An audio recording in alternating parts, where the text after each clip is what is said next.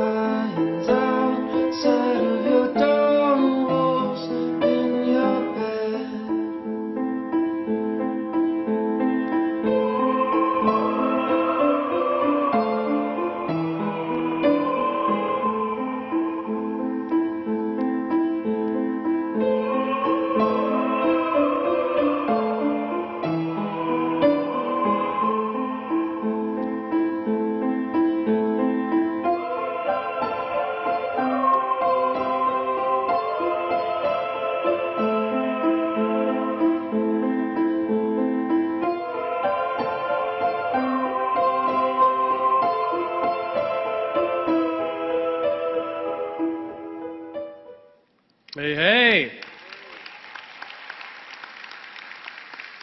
It's great to see you today here at the Victorville campus. We have folks joining us, Apple Valley and Phelan as well, and just grateful you're a part of High Desert Church and with us today. It's been a great day already. You watch that video and coming out of it, you're like, ooh, what is this all about? We are in a year-long series called Route 66, and we have just finished a series in the Old Testament on leadership, and now we move into the books of poetry. Now we're talking this, we're subsetting this, we're calling it Life Uncensored, and looking at just the emotions and the passions that are expressed in Scripture. Our hearts are going to resonate with them. One thing that will help you today as we dive into this first message in this series is a set of the notes. So if you didn't get a copy on the way in, if you'd want to ask someone, just raise your hand and we'll have some folks get those to you. Love to have those so you can just kind of dial in and be a little bit more with us. If you'll notice, if you have your notes, look on the back. And you'll notice that usually those are small group questions. For the summer, a lot of our small groups take a break. So what we've done instead is that for your daily reading on Route 66, our pastors are going to take turns and just basically put in a devotional thought for each day or a question, something to kind of think about this as you read these 3 or 4 chapters today. So it'll be helpful to you, hopefully, in the journey and just continue one step closer to what God wants for us in this great trek that we're on together. So we're just so glad you're here. My name's Todd, one of the pastors here. We dive into this first topic today on this new series. The idea of poetry to me is just fascinating. Doubtless you have some sort of book you're reading right now. Maybe it's an electronic version. Maybe it's a paperback or a hardback, maybe sitting next to your bedside table. And you're reading that as you get up in the morning, go to bed at night, whatever. But I'm pretty sure it's not a book of poetry.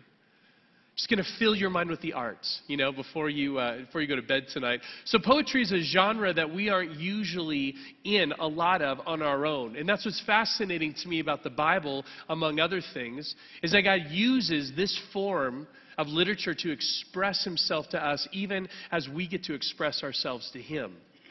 Throughout biblical history, the poets have provided insightful commentary about the raw condition of the human heart, revealing both the deepest fears and the highest aspirations of God's people. Each one of the 5 books of poetry takes us backstage to provide an authentic, intimate journal of how a fallen heart responds to a holy God. Each weekend throughout this summer, we're identifying one emotional state of mind that exposes our humanity.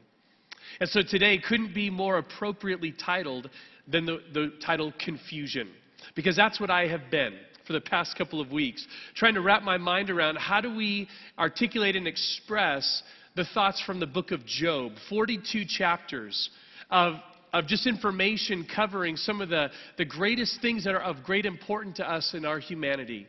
Where does human suffering come from? Why do things happen in our lives that we can't control? What's the purpose? So those ethically deep waters, how do you communicate that in 35 or 40 minutes? And my answer to you is you don't, because we won't be able to thoroughly cover the book of Job. But what we can do today instead is really kind of focus our attention on one main idea. How does God want us to respond to him in our confusion? When we're confused, how should we come to God? What should we act like? How should we speak to him? These are the things that Job's going to give us some insight in. So I'm real excited to get there with you today. So first off, let's kind of define the term. When we say the word confusion, what do we mean? Things like a lack of clarity, being perplexed, uncertain. It's asking a lot of questions during that time. Things like why? How did this happen? Where do I go from here? And the thing is about confusion isn't really a problem if you're confused about something that doesn't matter to you. One of my neighbors, as I drive home, I looked in his garage one day. He has a large life-size cutout of Roger Rabbit in his garage. That really confuses me. But I really don't care. You might be confused the next time you pull up to the ATM, the drive-through one at your bank, and you look at it and you realize it has Braille. Now that's confusing. And unless the person driving in front or behind you is blind and trying to use it for that purpose, you don't really care. So things can be confusing and it doesn't matter, but when they strike home, when confusion touches your life, touches the lives of people you love, affects your wellness, affects your circumstances, then you care a whole lot. Because confusion in itself isn't really the issue. It's the fact that confusion leads us to something else. Confusion is a state of mind, not an emotion, but confusion leads us to an array of emotions.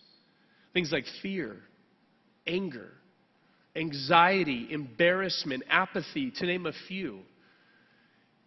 You might be confused about a situation, but it's when you turn the corner, that's what really matters, because now you're confused and fill in the blank. And the problem is, in your life and mine, we see again and again that we make a whole lot of regrettable choices in the midst of our confusion. Take a look.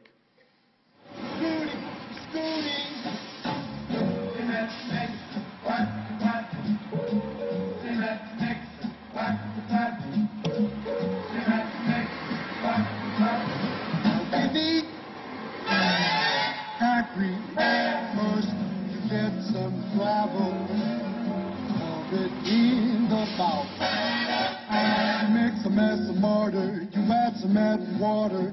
See the Mellaroonie come out, slurp, slurp, slurp. Cement mixer, patty, patty. Cement mixer, patty, patty. Cement mixer, patty. Who wants a bucket of cement?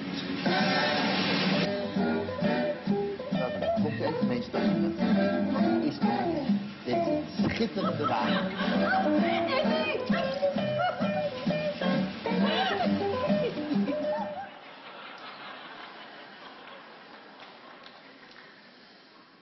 Man, you know, that is a tough thing. And the worst part of all to me is the lawn gnome that gets run over. I mean, those things are irreplaceable. That's horrible. You can relate. You've made some really bad choices, sinful choices when you've been confused. And that's what we want to look at today from the book of Job. How can we learn about how God wants us to respond to him in our confusion? So number one in your notes, if you're confused, you're not alone.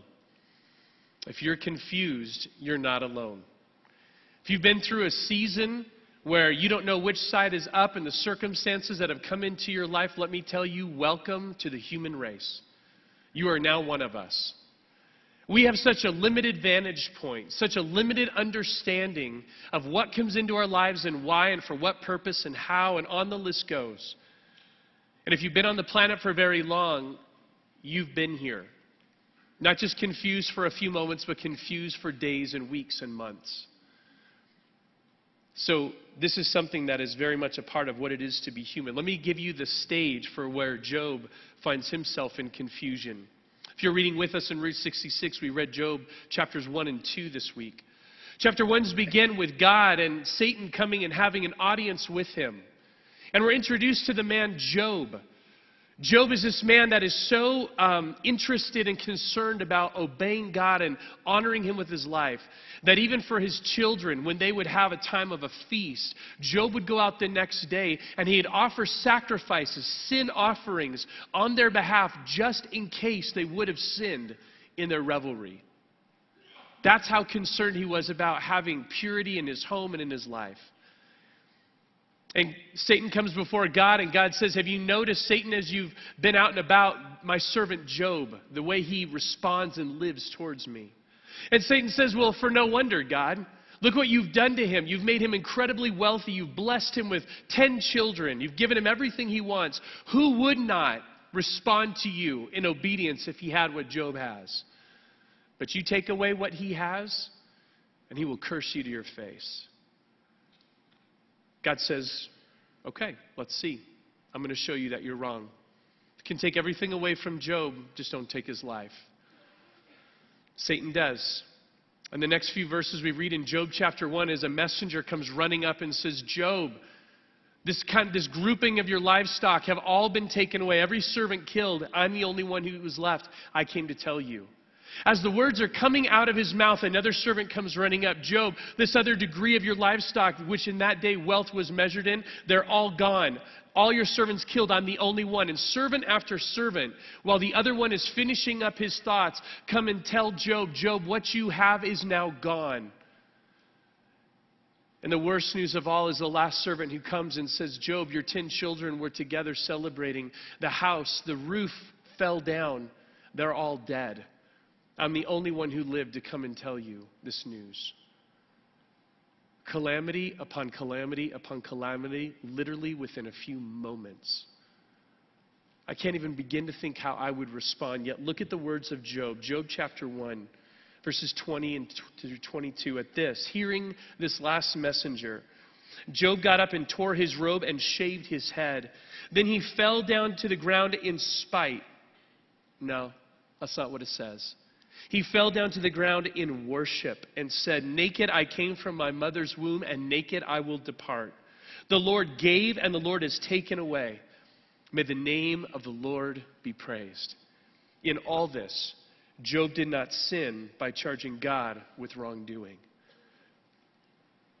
I don't know how you respond that way to that kind of loss and tragedy. There's a second conversation that Satan and God have, and Satan comes back to God, and God said, did you notice Job? Did you notice his response to what I allowed you to do in his life? Satan says, yeah, but you didn't let me touch his body. You can take everything away from a human being, but you take his body, take his health, man, he's going to curse you to your face, God. And God says, I'll show you that you're wrong. You can have his body, just don't kill him. And Satan goes back, and the Bible tells us in Job 2 that his body is afflicted with boils head to toe. It hurts so bad that he's out on a pile of ashes, taking a piece of pottery and just simply cutting on himself to relieve the pain. And the Bible tells us that in all of this, Job did not sin. Man, I'm blown away.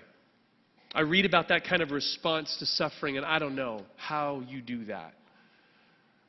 And the question for you and the question for me today is, but what do you do? What do you do when circumstances come into your life that you are confused by, you are baffled by, you are perplexed? What do you do with it? Do you go and tell everyone who'll listen? That phrase, misery loves company, is pretty true. Or maybe you bottle it all up inside and you're not going to tell anybody, and the seeds of bitterness begin to grow, take root in your heart. Or maybe you do what Job did. Maybe you go to God and talk to him about it. So I want to give you permission of something that some of you have maybe never known, never encountered, or never walked into before. In your notes, you can express your confusion to God. You see, I love this about God.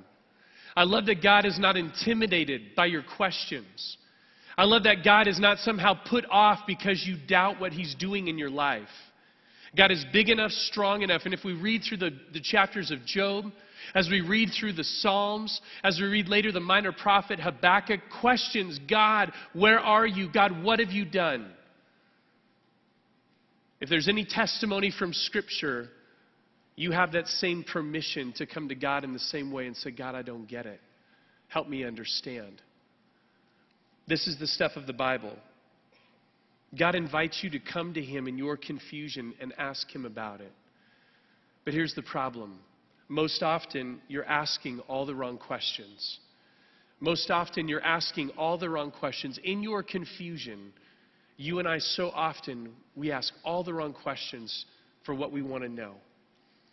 In your confused and hurting state, most often you're so consumed with the why. Why me? Why them? Why now? Those are the things that just pulsate within us. So many of us are people who love to connect the dots in our lives. I want to be able to see how this connects to this connects to this. And there's so many gaps in your story that you just feel so flustered and frustrated. So you've had things come into your life. You're here today, and the confusion that mounts may go all the way back to the family that you were raised in. God, why did you have me grow up in that home? It may relate to situations that have come into your life related to an accident that has had lifelong debilitating results in your life or someone close to you. Maybe it's a health-related issue that was discovered, and now you're walking through deep water, or your loved one is walking through places you've never been. You've heard about it happening to other people, but now it's happened to you, and you say, God, why? I wanted you to know today that Job asked similar questions. You're not alone in wondering why. Listen to the real raw words, the raw heart of Job. In Job chapter 7, verse 20, listen to these words. He says, if I have sinned, what have I done to you? These are words directed at God. He's having a conversation, a dialogue with God. What have I done to you, you who sees everything we do? Why have you made me your target? Ever felt like that? Ever felt like you have this big red and white bullseye on the back of your back, and as though God is unleashing arrows at you? Thing after thing comes in. You're very afraid to ask the question, how could it get any worse? Because you asked that yesterday and it did. God, I feel like I'm your target. If you've ever felt that way, Job did as well. Job chapter 13, verse 24, he writes, God, why do you hide your face and consider me your enemy? God, I feel like we're adversaries and you're after me and I am no match for you. Even at some of the depths where Job really went down to, Job chapter 10, 18, why then? Why then did you bring me out of the womb? A stillborn Job is better than a Job who's gone through what I've gone through, God. I wish I had died before an eye saw me. Man, these are powerful. And you're here today and you resonate a bit with them. You go, yeah, I've actually asked things like that. I've wondered things like that in my spirit, in my season of confusion. See, as you've been reading the book of Job, you realize that Job has this profound interest in his single ambition becomes understanding the why. All of the loss, all of the tragedy, all of the hurt seems to take a second seat to why, God? You need to explain to me what you're doing. And he moves over this line from asking why to demanding why. From posing the question, God, why are you doing this, to now demanding, God, give me an account, a detailed summary of why you have allowed these things into my life. And if you've been deep in confusion before, you may have crossed that same line. From what is a healthy conversation to God to what is a sinful tone with him. Because the moment that you begin demanding of God, the moment that you begin expecting that he is going to give you a detailed account of what he's doing, you have forgotten who is God and who is not. Job struggled with this. As you're reading Job, you're seeing this chapter after chapter. And what I want to share with you today is this, that there are far more productive questions than asking why. Questions like what? What does God want to teach me through this experience? What does God want to teach me through the confusing circumstances that I'm in? This is a much better question. The Apostle Paul, when he was struggling with what he defined as a thorn in his flesh, he doesn't give us the exact specific issue, but this concept, it was just so unbearable, so difficult. Listen to what he finally turned the corner from asking the why to something else. 2 Corinthians 12, 3 times I pleaded with the Lord to take it away from me. But he said to me, my grace is sufficient for you, for my power is made perfect in weakness. Therefore, as a result, I will boast all the more gladly about my weaknesses, so that Christ's power may rest on me. That is why, for Christ's sake, I delight, I welcome difficulty, weakness, insults, hardships, persecutions. For when I am weak, what? Then I am strong. Paul got over the why of this particular confusing situation he was in and began to ask God the what. And God was happy to reveal that to him. What do you want me to learn? Paul, I want you to learn that my power is best shown through you when you're at your weakest point. And Paul embraces that reality and says, well, God, good. I want your power to shine through me. When I'm weak, then I am strong. God, what do you want to teach me is a great question. Number 2, how? How can my trust in God in the middle of my confusion be influential in the lives of the people in my oikos? Not why, but how. How, God, can this be influential as I trust you in the middle of what I'm confused by? So you may be here today and you go, man, I love Pastor Tom did such a great job last week unpacking the story of Esther and causing us to think through this oikos lens of these relationships and the opportunities for such a time as this. And so many of you are here today and you say, I'm willing to be that world changer, Todd. I want to be a source of encouragement in my relational world. We talk about it every weekend, your oikos. The people that God has supernaturally, strategically placed you in a sphere of influence. They see your life. They know you. And you said, God, I'll be willing to be a source of encouragement to that oikos. God, I'm willing to be an agent of grace in their lives.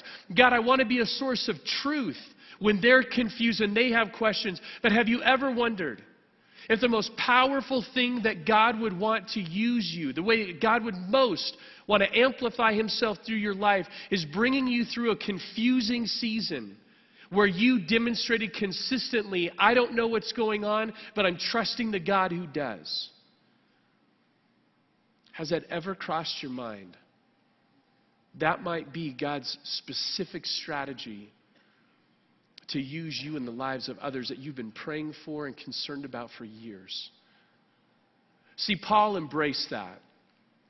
The Bible tells us in Acts chapter 16, he and Silas and some other companions were there ministering in the city of Philippi when out of the blue they're thrown into jail for completely no criminal charges at all.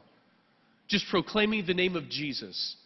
And in this Philippian jail, man, they could have had all these questions. God, how are you going to use us to spread the gospel in Philippi when we're sitting in jail? God, what is going on with our future? God, you could liberate us. You could save us. Where are you? Those could have been the things flooding their minds, but the Bible teaches us in Acts 16, they were having a worship session. They're singing songs in jail and saying, God, you are great. God, you are an amazing God no matter what situation we may be in. And in the middle of that worship session in jail, an earthquake shakes the prison. We live in California. We understand how those come out of the blue. And boom, this earthquake is shaking the jail. The doors fly open. Every prisoner now available to leave. And as the Philippian jailer comes into the jail and takes assessment, sees all the doors open, he unsheaths his sword and he's about to kill himself. Because he knows that if any prisoner gets free, his life is on the line and he'll lose it for that. He takes his sword and is about to kill himself, and Paul yells out, wait! Wait, nobody has left. Everyone is here. You're fine. The jailer puts down his sword and over the course of a conversation ultimately utters these amazing words to Paul. Paul, what must I do to be saved? I've watched you trust God in the middle of your difficult circumstances. I'm drawn to do the same. God wants to use you in people's lives. What if he wants to use you this way? How do you want to do that, God, rather than why? Number 3, who? Questions like who? Who will I be able to help someday because of the confusion I'm walking through now? Who will I be able to help someday because of the confusion I'm walking through now? Man, I've got to tell you, and some of you who have seen God walk you through confusing times, you have experienced this reality. That later on in your life, someone comes across your path, either from your oikos or even somewhere completely out of the blue, and they're going through something similar to what you've gone through, and you're able, with a unique kind of empathy, be there and be able to comfort them. I can't tell you how many times in the course of my just life and ministry that I'm counseling with an individual or counseling with a couple, counseling with a family. And I always begin with this issue of paint me a picture. Tell me what's going on and let's see how I can be helpful to you. And as they begin to do that, I literally could not tell you how many times the picture that they're painting has unique things in common with my life. With the seasons of confusion that God has walked me through. And though I don't express it on my face, in my spirit, there's just a smile. Because I realized, God, when I was screaming out why, all along, the better question was who? Who am I going to come in contact with someday? And I got to tell you that when I hear their story, my first words are never, I know what you're going through. Because I don't. I don't specifically walk in their shoes and know enough of their story, but there's some striking similarities. And I can tell them about the things that God has taught me when I was in a similar place. The Bible tells us that was going to happen. It's part of God's strategy. From 2 Corinthians chapter 1, this is the Apostle Paul again. This is how he starts the book.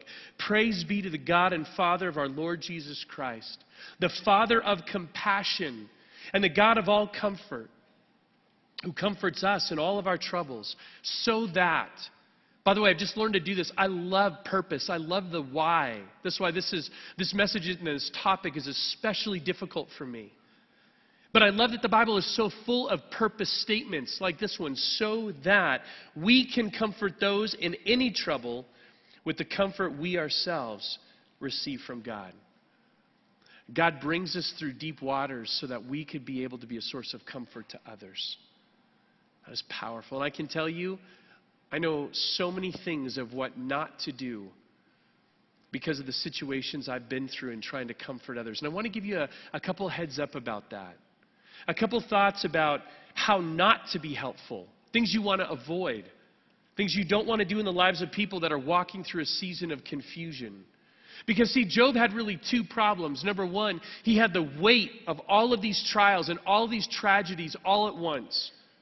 But then add to it the verbal barrage, the verbal ambush of what we'll find in the book of Job, these friends that are there with him, who one after the other continue to assault him with the idea that Job, nobody goes through this degree of suffering.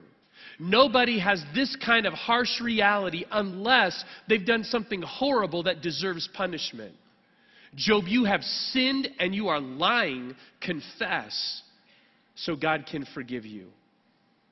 They had a one-size-fits-all theology box that no suffering like this comes into a life unless it's deserved. The Bible teaches us that there is nothing that Job did to bring this upon himself. So Job has all of this going on throughout the book. And I'm here to tell you today that be careful. Be careful when you're going through times of confusion. I'm not saying not to share it with people, but be careful of bad counselors. Because Job sure had them, and you may have them too. Understand in your notes that when it comes to people struggling with confusion, your words can either help or hurt them. When people are struggling with confusion, your words can either help or hurt them. What your words won't be is neutral. When somebody is in a fragile emotional state, your words will not just be just white noise. They will mean something to that person, either to help or to hurt. So be careful, be thoughtful. See, I want to tell you an interesting thing about Job's friends. We actually see in chapter 3 that as Job is sitting on this ash heap covered in boils, they come and sit with him for 7 days. 7 days, the Bible teaches us, and they don't say a word. They don't say a word. And in your notes, that was actually the time when they were the most helpful, is when they were silent. They were most helpful in that situation when they were silent. They didn't need to defend God to the questions that Job was raising. They just needed to be there. I can't tell you, as people are walking through confusing times so often, they're asking questions that you can't even begin to put words to.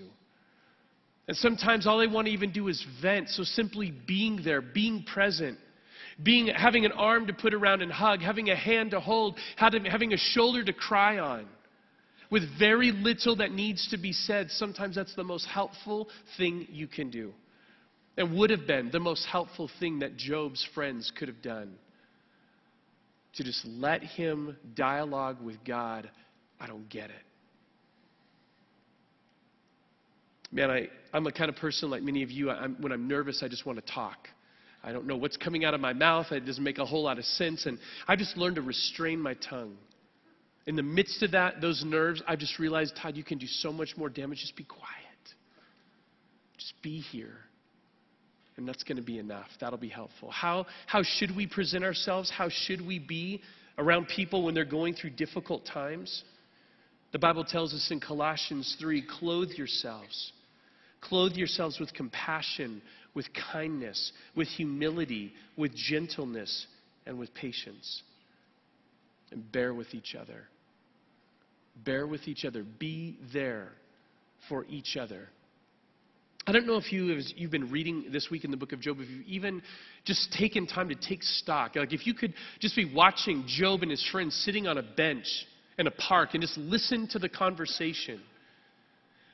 Imagine the idea, someone close to you has their wealth, their children taken all at once. They were not there. They had nothing to do with it. They had not sinned to somehow be a cause and effect reality. I do that in my life. I look at my life and I go, God, am I experiencing right now what I call self-inflicted pain? I have sinned against God. I've sinned against people, and therefore I bear the consequences of it. But how many times do we go through situations that we honestly cannot pinpoint? I am suffering because I did. That's the kind of suffering Job's going through. And so imagine as you're watching that conversation, his friends are teaming up on him and saying, this has to be your fault. You had to do something to deserve this. There's no way God allows this degree of suffering without you doing something first to provoke him. I'm telling you, you don't need enemies when you have friends like that. Don't be that kind of friend. Lastly, what should our confusion do? In your confusion, God expects it to lead you to him. God expects your confusion to lead you to him. Do you remember those words a couple weeks ago? We were looking at the narrative of King Jehoshaphat. And I love this narrative, and I love this king that just really recognized God's power in his life. And when he gets news, along with the people of Jerusalem, that there are 3 marauding nations, their armies are on their way. And they are so close that nobody can flee. We have no time to mount a resistance. We are just stuck. Remember the words he said on behalf of the people. 2 Chronicles chapter 20, we do not know what to do, but our eyes are on you. And I remember reading that statement and just going, what an incredibly powerful statement of dependence and statement of trust. We don't know what to do. We are completely at a loss. God, we're looking at you. It's not a sign of weakness. It's not a sign of, they're not even trying, they're just going to lay over. No. God, our best interest is all in your lap. We submit ourselves to you. See, this week as we looked at Job's story, Job contends again and again that he wants to have an audience with God. Contends again and again, God, this is actually what he uses. He uses legislative, legal language. And he says, God, I want to take you out of heaven and I want to throw you in the witness chair. And I'm going to be the prosecuting attorney, and I'm going to ask question after question, and you're going to answer me. This is why you've allowed this into my life. Man, talk about crossing the line. Job did. Job forgot who was who in the equation. Job even at times challenges God's goodness and justice by what's happened to himself. But I will say this, in spite of what Job did wrong, you have to admit, no matter what, Job continued to go to God. trials and difficult circumstances and his confusion always led him back to the source of where answers may be, the source of where his strength could be, and that was with God. But so many times, how about for you? Does your confusion become a 180-degree run away from God because you're so frustrated and you're so hurt and you're so angry? I was a youth pastor for 10 years, and I got to tell you, that was probably one of the hardest parts of that job, was dealing with students who so often were the collateral damage of things like a divorce or situations that came into their life they could not control, and now they were sitting with it in their lap. But how many times did they run away from God, run away from his people, rather than look in the right places for answers? It broke my heart. What's wild about this narrative of Job is that he continues to look to God even though he doesn't understand what God's doing. And why do you think that? Why do you think that God wants our confusion to lead us to him? Well, if you're a parent, you understand this principle. How many times are you going to work with your kids when they're in circumstances that you can't even fix, you can't solve for them, but when they come to you in their confusion and they say, Mom, Dad, I don't know what to do, you say, hey, I understand that. And I don't even have all of it solved for you or figured out for you, nor could I, but I can help you with the next step. Come to me. Those were the exact words that Jesus had when he was reflecting on the way that God had revealed himself to, of all people, the children. Jesus says to the crowd that's listening to him that day in Matthew 11, come to me, all you who are weary and burdened, and I will give you rest. Take my yoke upon you and learn from me, for I am gentle and humble in heart, and you will find rest for your souls. For my yoke is easy and my burden is light. Come to me. Come to me. Go to God in your confusion. Tell him that you don't understand and how you feel lost and how you don't know where to go. These are the conversations that he welcomes. This is the dialogue he invites you to have with him. And in closing today, I want to give you a couple thoughts from just my experience. I look back over my life and I realize two important truths that I can see clearly now about what has happened. What was it like going through seasons of confusion? Number one, God was there the whole time. God walks through deep waters with us. And that's one of those promises. They begin back in the Old Testament and especially in Joshua. They finish in Revelation. All throughout the Bible, God consistently says a promise you can hang your hat on. You can take it to the bank. I will never leave you or forsake you. Be strong and courageous. Don't be afraid. I'm here. And if you're in a season of confusion today and you've doubted that, you've said, God, I don't know where you are. Can he give you a great assurance no matter how you feel? The Bible says he's not left you. And he's right there with you in the middle of it. The second thing I've realized is this, that looking back over the course of my life and having walked with God through these seasons, now I'm able, in some instances, in some cases, I'm able to connect the dots as to why. Why God allowed this thing so that thing could happen. And you have had some similar experiences, some similar just revelations. And the reason why is that we love that. That's what makes a movie a great movie, when something really difficult happens at the beginning and these kind of plot lines end with something even better happening. As a result of this tragedy, this triumph takes place. You love those. I look back in my life and one of the notable ones comes to my mind related to my time as a youth pastor. We took students up to winter camp from where I was in Lancaster for winter camp. And so we went up to Hume Lake. And so the first week we'd always take junior hires, and the second weekend we'd take high schoolers. Well, weekend number one of our friends was coming up to drive the bus home, drive our kids home, named Bill, bus driver Bill. And literally as soon as Bill got on the property at Hume Lake, he gets out of his car and he slips on some ice and he lands on his back in such a way that he's not driving anyone anywhere for 7 hours. He is out. And that's Monday morning. We're leaving in just a few minutes, and I don't have a bus driver. I don't have a license. I don't have a clue how we're getting these 45 kids home. So I am frantically running around the camp trying to beg someone to be a bus driver, and I'll take their word for it if they say they are, just to get us home. And as I'm looking all around, one of the things I happen into is a meeting where a church was having this debrief session about what the weekend was like for them. And I kind of interrupted their meeting, but I thought, that's a cool idea. I've never done that before. By the way, I need a bus driver. And then I had to take off. So I'm frantically looking for a bus driver. God totally connects the dots. A guy up at the camp was able to drive us down to Bakersfield. One of our church bus drivers came and met us there and drove us the rest of the way home. I go, oh, God, thank you. But I got to tell you, man, throughout that next week, I was scratching my head. God, why would you bring Bill all the way up to Hume Lake just to slip when he got out of the car? Like, that's crazy. What was that all about? Well, the very next weekend, we go to camp. Take high schoolers this time. And that debrief idea stuck in my mind. And God had done so many cool things over the weekend where students had placed their faith in Christ from our group for the first time. It was just this great celebration. But I pulled everyone aside and said, let's do this debrief in one of these rooms before we go. And as we got there, one of the first people to say anything was Jill. And Jill was going to be a junior or a senior. I remember her saying, man, I've been introduced to this idea of who Jesus is this week, and it's just mind-boggling. I don't know what to do. I don't know what to do next.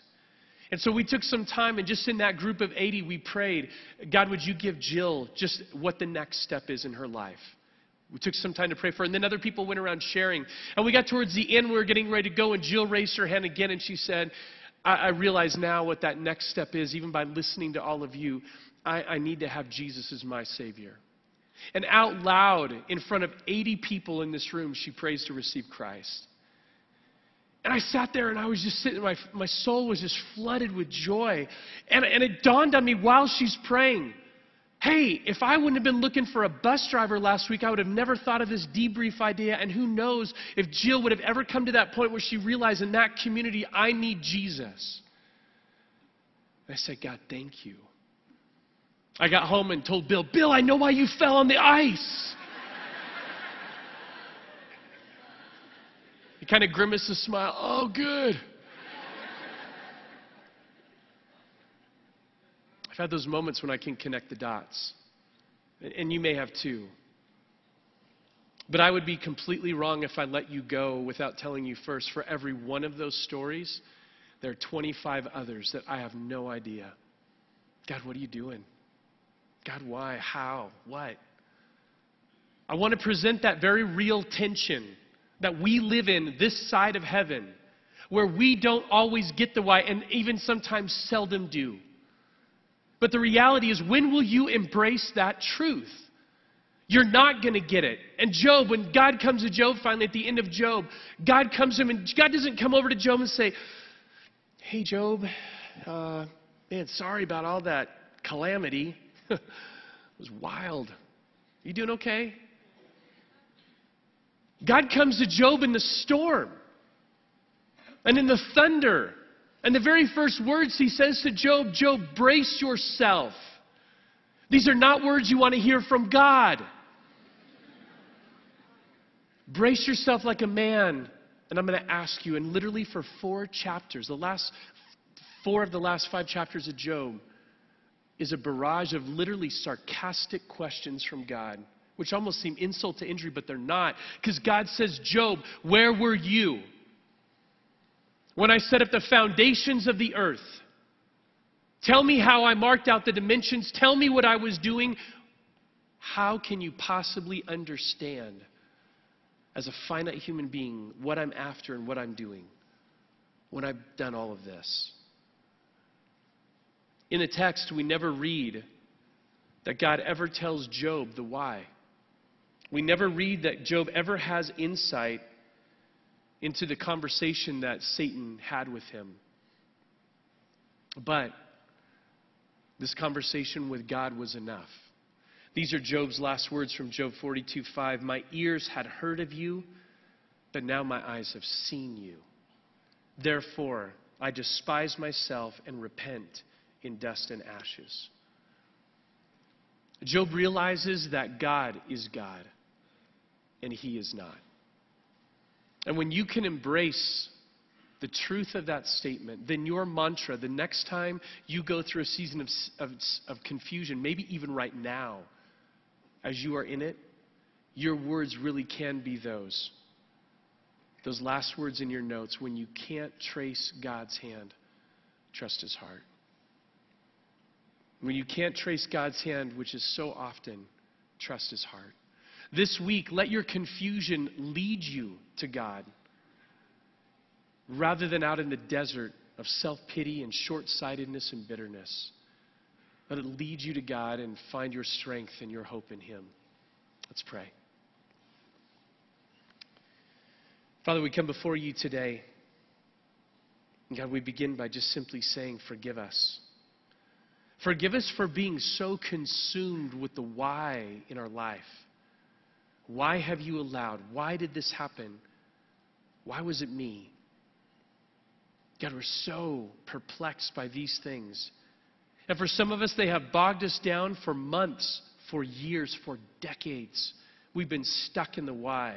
God, help us surrender that to you today. Well, what a huge, huge red-letter day today would be if in the midst of our confusion that has kept us from living lives that please you, because we, like Job, have demanded the why, would we give that up, set it aside, and ask better questions? God, what do you want to teach me? God, how do you want to use this as an influence? God, who? Who can I help? God, forgive us. And you may be here today and we talk about going to God in the midst of your confusion, and you say, man, I would love to do that. I don't know how. I've never really had any kind of relationship with God to know how to talk to him or go to him. The great news is, before you even leave this place, that can change. At HCC, we talk about the ABCs. A is admit. Admit that you are a sinner. Admit that you have lived life on your terms, not according to God's law. And there's not a single person in this auditorium who does not fit that bill. When we said earlier today, if you've experienced confusion, welcome to the human race, we say it the same way. If you are a sinner, welcome to the human race. That is what we are. But believe. Believe that what God did in sending his one and only Son, where you could never make it right with God, God made a way for you to be right with him.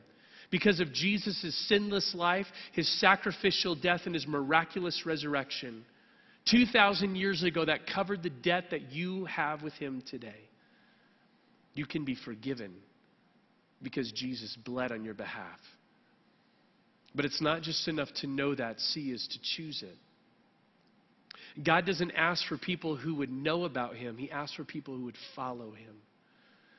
Bring your life to Jesus' cross and set it down. And say, God, I've made a mess of mine. I'm completely confused.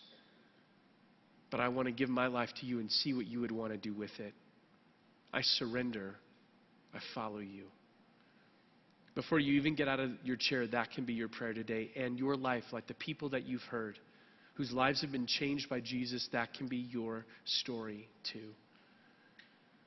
Father, we love you and we're so very grateful for what you've done for us in Christ. And we pray because of his awesome name today. Amen. Have a great week. We'll see you next weekend.